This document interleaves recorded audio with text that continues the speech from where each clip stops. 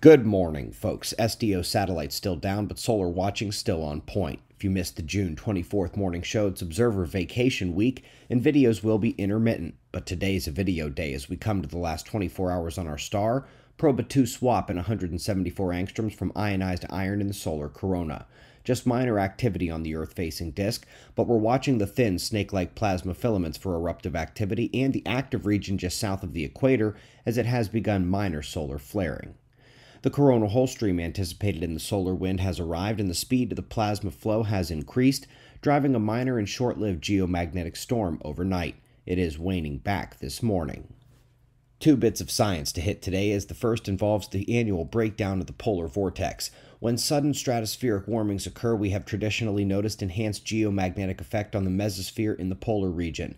This helps to drive the equatorward traveling waves that affect the entire planet via the ionospheric sealing of the global electric circuit. Learning more here about that sneaky path for enhanced solar forcing of the atmosphere.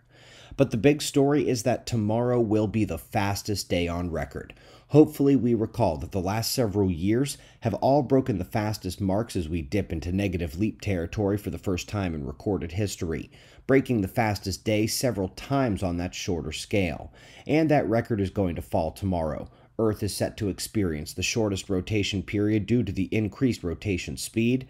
The days grow shorter, faster, and this is icing on top of not only the crustal rotation, but the core excitation surges we've seen as well. We expect all of this to eventually affect the crust-mantle boundary at the low-velocity zone and help unlock the crust for the great disaster in Earth's near future. We've seen it, predicted that the preposterous records would continue to be broken, and tomorrow, Earth enters new territory. We greatly appreciate your support. To learn more about everything involved in this ongoing event, which is not only affecting Earth's rotation, magnetic field, and climate, but also affecting the entire solar system, watch the Earth Disaster playlist below the video. We will see you sporadically over the coming days as Observer Vacation Week continues, right here, but right now it's 5 a.m. in the new Valley of the Sun. Eyes open, no fear. Be safe, everyone.